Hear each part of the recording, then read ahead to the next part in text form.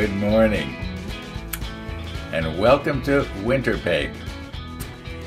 Now, I don't know if you can read it from way back there, but it's warmed up to 27.8 degrees Celsius, minus 27.8. Yeah, it was cold. I think it went down to minus 31 last night. Now, if I remember, we did have a little bit of a sunrise. Maybe I'll try and dub it in. And for Tennessee Jim, maybe I'll... You were mentioning you can't see out the windows anymore. Yeah, well, we'll get rid of that spray booth eventually. But anyway, I'll just sort of dub in what I'm seeing out the front right now. It's kind of nice out there. The sun is shining out, glinting off the snow, and it looks kind of nice. I'll dub it in across the top, if I remember to do it after. All these little things I do after the fact. They don't happen right now as I'm speaking. Oh, I'm sure you got that figured out. Anyway, today we gotta do something about the boot line, because I want to get the boot line on first, and I think we did both the Iowa, or both the Hood and the Rodney. I believe we did the masking tape thing with the boot line. In other words, we painted a black stripe along here, and then we put the masking tape over top of it, and then when we peeled the masking tape off, then we had a nice boot line. Now I think I'm going to go with the 10 millimeter. I think that's what I'm going to go with. Now it could be that it's not going to look too good, but on the other hand, 6 millimeters is a little bit too narrow, and 10 millimeters a tiny bit too wide. But anyway, we'll give it a try. And now we do have sort of a rollback, but it's not really a rollback, but it is in that it happened yesterday. And I went on the computer yesterday, and one of the viewers had mentioned if I was to look at page, I forget what he said now, 206 or something like that. Anyway, I did look, and then I later read another comment. I believe he revised his comment maybe, and there's other places that we can look in the book to see the boot line, and we will check that out later. But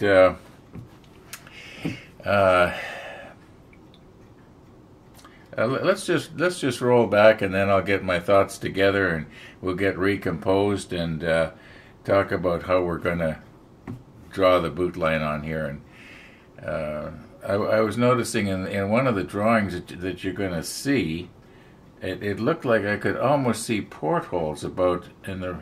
I don't know if this was them or not, but there are no portholes visible that I can see on the front here. Just these ones here on the side, and there's just the one. There's just the one deck. Oh, anyway, let's roll back. Now, one of the viewers was mentioning that he thought that around page 106 or 107 in the book, it talked about the boot top. Okay, now, I think because I have the Kindle version, it might not be the same as the hardcover version when it comes to page numbering. Now, I thought they'd be the same, but apparently not, because when I go to page 106, let me go to it here. 4, 5, 6. Okay, we've jumped to 108. Okay, it doesn't really, unless the Kindle version misses some stuff. It shouldn't. Okay. Anyway, let's just back up where we were here. Okay. So here's our boot line, our boot top, and I was talking about how when it tucks underneath the bow here, it really widens out. Now, because of the perspective, we can't actually see how much it widens out, but it actually widens out, I'm guessing, to maybe 3 times its width. But there is another photo here, or drawing, this one. Here you can see it. It's not real clear, but you can see here how it tucks underneath. Now, I don't know if I'm going to be able to, replicate that. Maybe if we have the ship upside down, yeah, that might be a good idea. We'll have put the hull upside down, and then it might be easier to draw. And also we're going to have to find reference of where's the top and where's the bottom. Now here at the bow, it's quite easy to see that. At the stern, it might be a little harder, but there's nothing really to define it. You just have to sort of eyeball it, I guess, and see where it's going to go here. Now, here we've got a cross section, but I don't see, unless this is supposed to be the boot line, boot top. I'm not sure. It is horizontal the way the boot top would be. So it looks like the top of the boot line, boot top, this line right here that I'm just touching right now, it looks like it's down about 1/3 of the way from the top, from the gunnel. Yeah, we'll figure it out. We'll figure it out. Okay, those of you who have been with me since the beginning of this series, in fact, way back almost at the beginning, and it was in episode number 52, you will have seen me do this.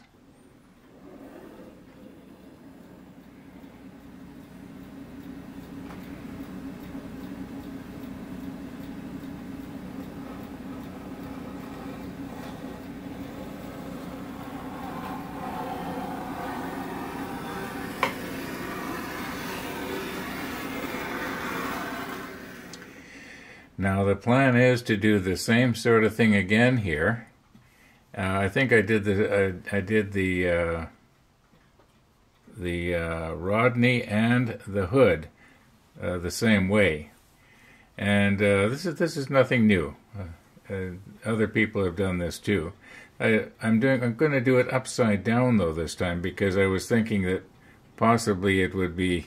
Yet on the other hand, maybe what I should do is when I get to the stern here, see, this would have to come up because it was, yeah, it's more about there, as best I can remember. I will measure carefully before I actually start drawing. And I'm thinking though that maybe what I'll do is I'll just take my tape and I'll run it along, and I won't worry about it coming back up over the into the stern area. I'll just do the top of the water line first, and then we'll worry about flaring it out on the stern here. In which case it would be more accurate if I have the ship right side up, because this part of the hull, the bottom of the hull, is perfectly flat as far as I know. I don't think that the stern set much deeper or shallower in the water than the bow. I think it was the same. So yeah, that's what we'll do here. We'll just turn everything over very carefully, and maybe I should press stop here, and let's move this up a little bit. Okay, if I was to be coming along, yeah, that looks like it's about right, and then it would get, yeah, maybe it should be just a little bit higher. Okay, anyway, you get the idea. Okay, here we are in the Kindle version of Stefan's book.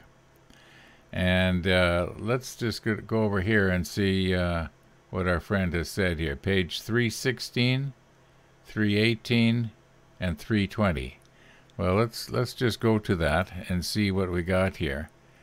Page location. Okay, so we're going to go 316. All right, when we go to page 316, you can see it down here. Page 316 of 838. It's not matching up at all. Let's just go down to 317. Okay, so there's 318. Let's keep going here. 318 again, 319. No, they're not matching up, unfortunately. However, I do believe, and here's another thing. He mentions that it's all in, or some of the drawings are in 1/200 scale, which is great, except that when you're looking at it on the computer, it's not going to be 1:200. It's going to be whatever particular size you may have, enlarged everything to here. Yeah, if you know what I'm talking about. So anyway, we'll figure it out here. I'm going to use the 10mm tape, and I'm just going to sort of eyeball it. Let's go back to that drawing that we had that was around, what was it, page 106, was it? Let's just go back to that.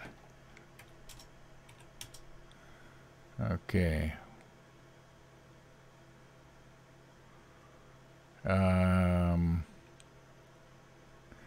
Okay, this is the one. All right. Yeah, you'll see right here, it looks like there are portholes. But I couldn't find those on the... Now maybe they do show up on the stern, because we're looking at it from the back. So we'll check that out and see if we can find a line of portholes. And it looks like the top of the boot line was just above that, if that makes any sense.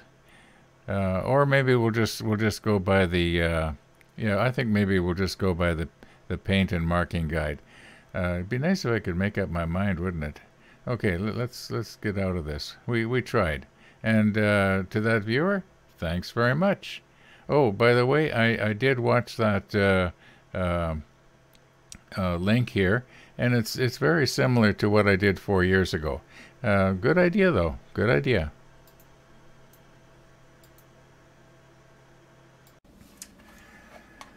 Okay, there's not too much tape left here, but I do believe there's enough to go all the way around, at least once. And, probably about 5-6 minutes ago, I was sitting here and I was getting everything adjusted to shoot this scene. And I'm looking out the window and I see an Amazon truck come up. Well, I guess you know what came, right? Hello. Hello. Thank you. You too.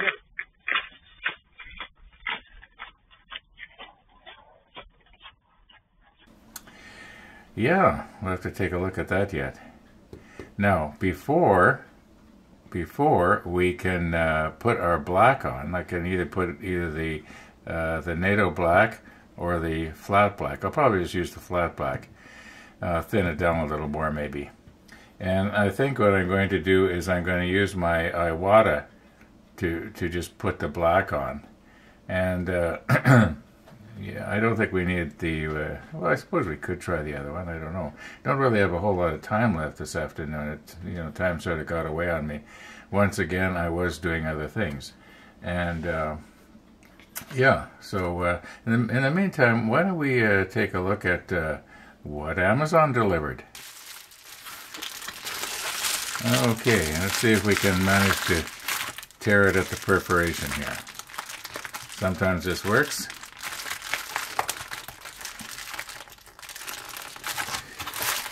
And sometimes it doesn't. Oh, here we go.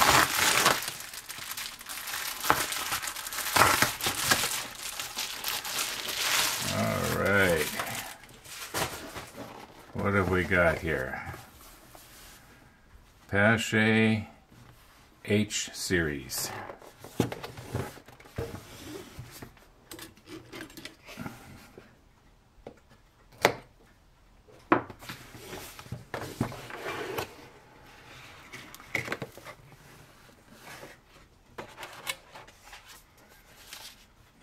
Okay, well, it looks like the hanger's missing. It's supposed to be a hanger, unless it came loose and it's somewhere here in the box. That's possible too. No, I don't see it. I'm pretty sure it was supposed to come with a little hanger that you would screw into the side of whatever. And well, I don't know if I would have used it anyway, but all right. It looks like everything else is here, though.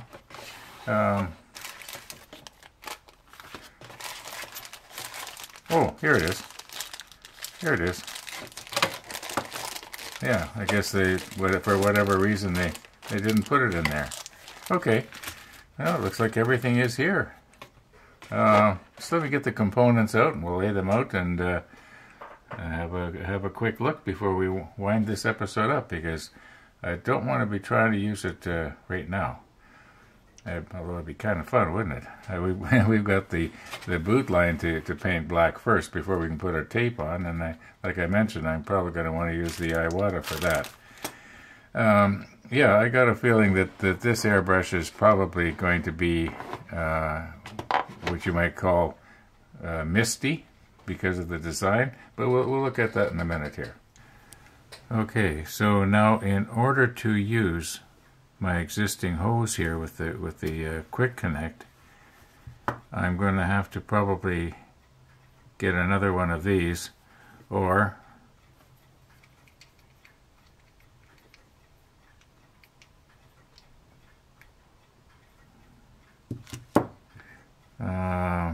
is this gonna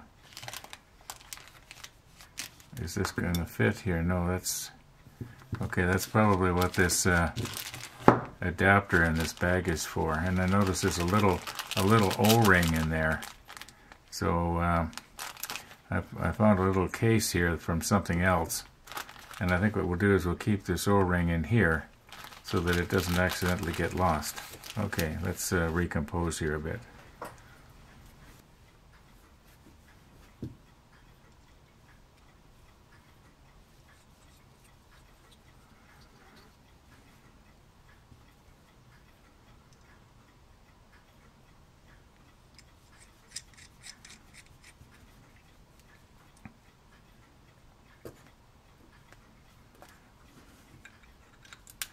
Okay, yeah, I have to go on Amazon and see if I can get another one of these.